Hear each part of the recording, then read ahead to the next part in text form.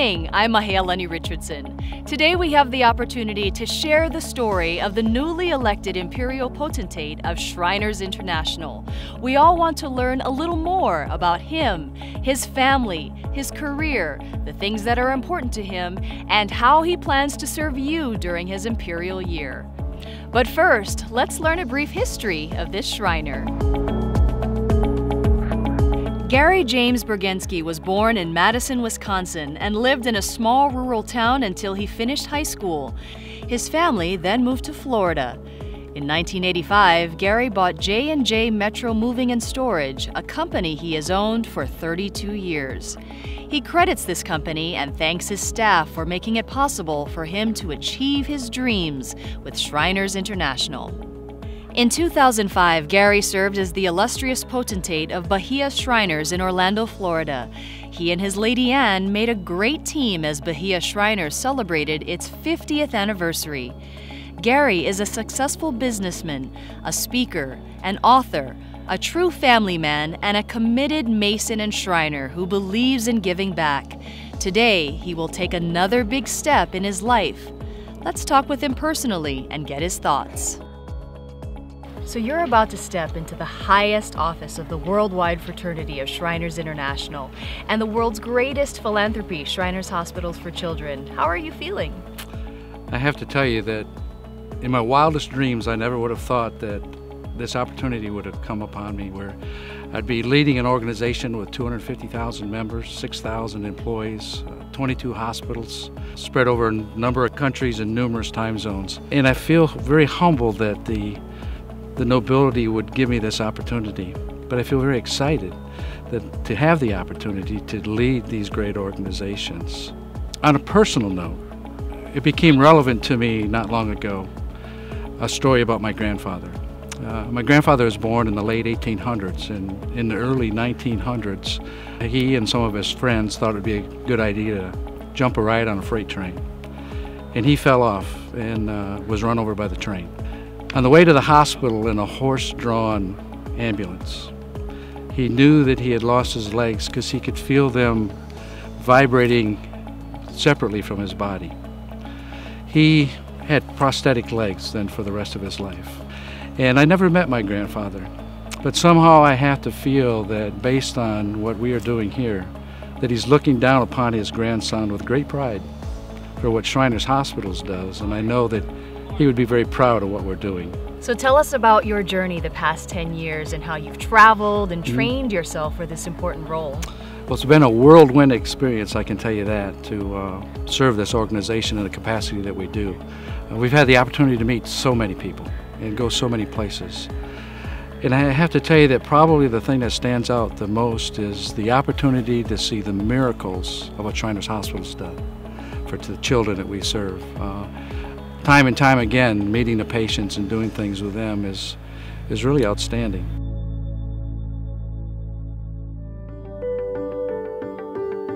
To be part of the Shrine family, it's one of the most fulfilling experiences I've had other than family. All the good that we do, helping the children, it's wonderful. As Gary is installed as Imperial Potentate, we look forward to a challenging year and also a very rewarding year, traveling around, visiting the hospitals, seeing the people that we have met along our 10-year line, revisiting with them as we visit the other locations. He's a wonderful family man. He's a fun person. As far as a leader, if he starts something, he's going to follow it through all the way to the end. He's great at getting people to work with him, to help him. They want to help him. I think that in itself makes him a great leader. I know you've had so many amazing experiences with Shriners Hospitals for Children, but is there one experience that is your most memorable? Well, as far as patients, several years ago there was a couple of little children that were burned very badly in China. To me, it's a heroism story because the little girl went back into the burning house to get her brother. And by the time she got them out, they were both very, very seriously burned. They treated them first in China, but then they were sent to one of our hospitals. And I had the opportunity, after they had been there for quite some time, being treated for their burns, they received prosthetic legs from our hospitals. And one day I was sitting in that hospital, and the two of them were practicing up and down the hallways with their brand new prosthetic legs, learning how to walk all over again. And as I watched them, I was sitting there by myself, and they came over to me, and one of them sat up next to me. And they looked at me, and I couldn't speak Chinese, and they couldn't speak English. And in their burned little faces, I could tell in their eyes that they were saying, "Thank you, Shriner." That really touched me, and I just always remember that one. It makes you a little emotional just thinking about it, doesn't it? It does.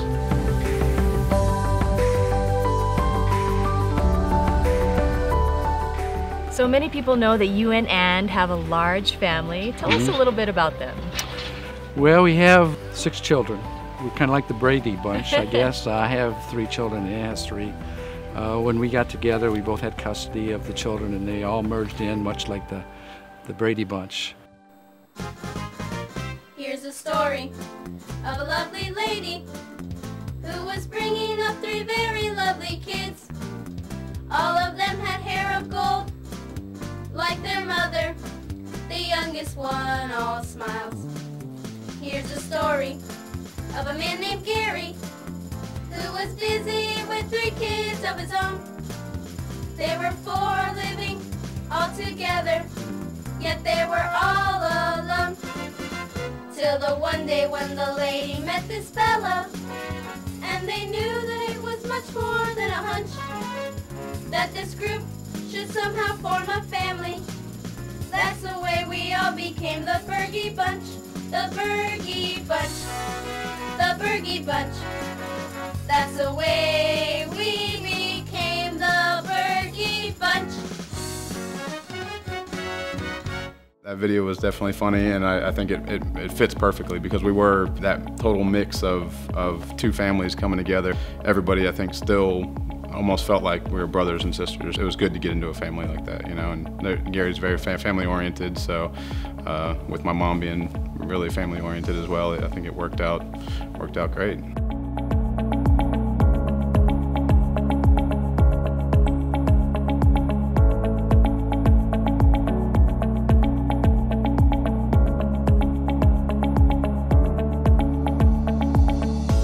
We've managed those kids, and they're all older now, and they've given us 11 grandkids. But I can tell you that having the 6 children and managing that and trying to do this job as well as an Imperial officer brought with it its challenges. And our children and grandchildren have had to give up many family times. I think they're very proud of what we're doing. It's an incredible sacrifice for Shriners International and Shriners Hospitals for Children. It really is, but at the same time, it's extremely rewarding. My dad is one of those people, I think, that anything he kind of puts his mind to, it's going to get done. He loves making people laugh. He loves building relationships with people. He hates gossip. He's one of those people that, you know, he can walk in a room with, 30 people that he doesn't know, and by the end of it, he's got them all laughing. That's the type of leadership that Shriners need. They need people that are going to build people up, that are going to do what's best for the kids, for the charities, for all of that stuff. Talk more about that special person by your side who's really your rock. Well, that would be Ann. Ann really is a special person. In my mind, she's an angel.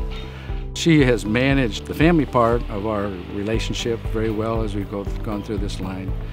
Ann has been very instrumental in helping other members outside of our family.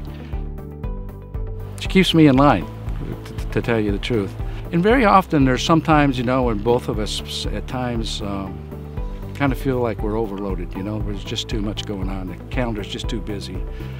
And at that time, Ann will kind of remind me and herself that we really just need to go visit one of the hospitals again and charge our battery up and get ready to keep on going.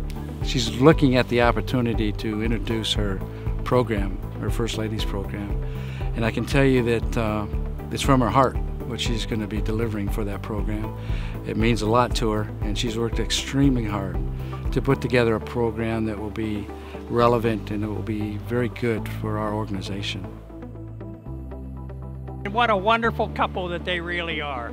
I mean, they're just quality people. Gary's very motivated, very focused.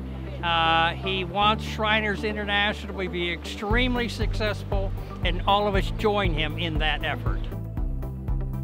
When people think about Shriners, they think about the guys with the red fezzes, or the clowns, or the men in the parades. What would you like people to know about Shriners? I really think that it's about the relationship that you build with other Shriners, and their ladies as well. The opportunity to work together, network together. But it goes way beyond that after you're a Shriner for a while, and the fact that you build lifelong friends. You have the opportunity to do things with people that you wouldn't normally do. And I can remember an instance, well, about 12 years ago when I was being ready to be installed as the potentate of Bahia Shriners. And I asked for our motorcycle group, which I was a member of, to help in assisting do an escort for Ann and I to the temple for the installation. I couldn't believe how many of them showed up to do this with us. It was just a really great feeling for us to know that they would all step it up and come out and help and do it. One of the questions that might be a little difficult to ask, but it's worth asking, are there any disappointments for you during your time on the Imperial line? There are, and probably the biggest one I would say is what I would describe as our failure to correct our membership problem.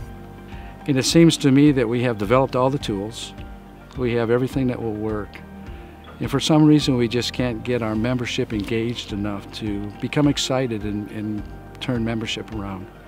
So if there was really one disappointment that I have, it's that. But there's also some excitement going on in the fact that we are expanding into other countries. We're flying more flags on our stage because of the nations that we represent. So there's growth in that area.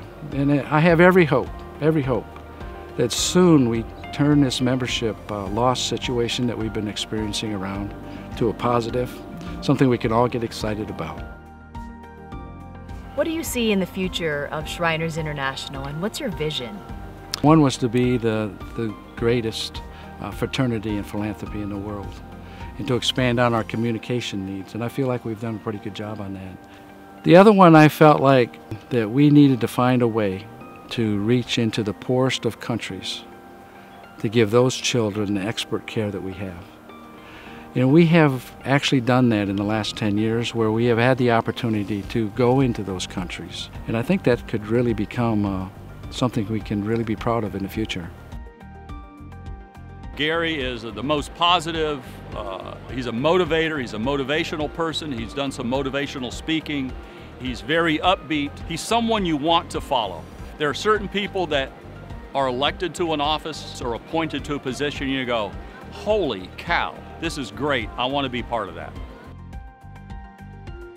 People are interested in helping him because he makes them feel good about it. That's the bottom line. So he is a good leader because he inspires people to do things and to enjoy doing it. Let's talk a little bit more about Shriners Hospitals for Children, and do you have another memorable experience that you can share? I had the opportunity, Ann and I did, to meet President Carter, and we had dinner for about 2.5 hours, and at the end of the dinner, by the time we got done, we shook hands and agreed that we were going to try to find a way for Shriners Hospitals and the Carter Center to partner, and we were going to keep our eye on one thing, helping more kids. And we've been very successful in doing that, and President Carter has turned out to be a great partner for us. That's an incredible partnership, it really is. Well, I would like to congratulate Gary and Ann Bergenske for taking over the top spot in the great Shriners organization. And I'm very proud of the fact that the Shriners and the Carter Center work very closely together. We look forward to the future with great anticipation and hope the relationship will grow closer as time goes on. So thank you very much for letting me participate in this congratulatory comment. Thank you very much. Thank you, Mr. President. So speak to us a little bit about some of the patients and families that you've met over the years. We've had the opportunity to meet many of them, and of course in all the different hospitals that we have and the different disciplines that they have. We've seen children with very extreme conditions that we've taken care of, and children with some minor ones. But I have to tell you that the children that we have the opportunity to meet really are the inspiration, and I think not only keeps Ann and I going, but keeps Shriners going. Any final thoughts that you'd like to share? Holding the position of Imperial Potentate is really just one person.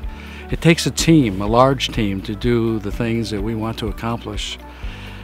And through the Imperial Potentate and the Divan and all the temples and chapters that we have, if we all work together, there are great things that we can do. I feel very fortunate to have this position, and I would hope that I never disappoint anyone while holding that position, that I do my best to move the organizations forward in a positive manner. And I'm sure you will.